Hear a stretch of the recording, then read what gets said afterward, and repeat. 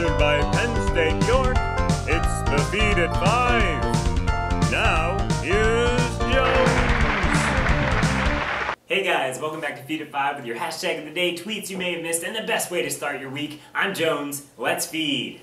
First up, Teen Vogue tweets, world's best boss Taylor Swift just made a huge donation to help her dancer's nephew. Way to go. Seems like she's always helping people out. See people, positive tweets do exist. Somebody told me that it's actually really tough to get tickets to meet Taylor Swift, so Taylor, if you're watching this, I'd love to meet you. Forbes tweets the new CEO of United Continental is apologizing for the company's poor track record.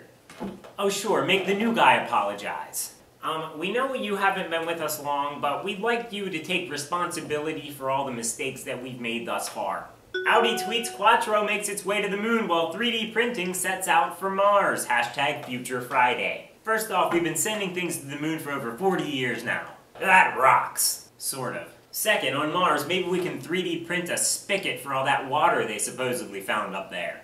And speaking of things that have been around forever, Nickelodeon tweets, what does it take to win a Krabby Patty eating contest? Now everybody likes SpongeBob, but Krabby Patties have always kind of concerned me. Either they're vegetarian, or Bikini Bottom is comprised of a bunch of cannibalistic sea life.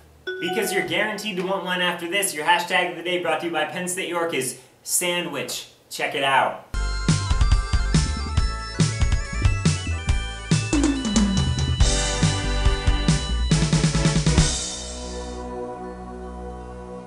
Product Hunt tweets, Kilo, digital art on your wall, art evolving. Let's not get carried away. People have been hanging TVs on their wall for years. Of course, all the folks that work so hard on that Apple TV screensaver are all like, look, the future, we told you so.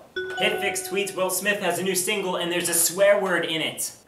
No, I'm not going to tell you which one it is. I'm wondering how many of you will listen to the song and how many of you will just Google what's the swear word in Will Smith's new single. And last, American Idol tweets, don't be shy, audition for American Idol today. Trying to go up against Survivor as the longest running reality show? I guess if it's not broke. Alright everyone, that's our show. Thanks for stopping by. Until tomorrow, I'm Jones. Stay loud.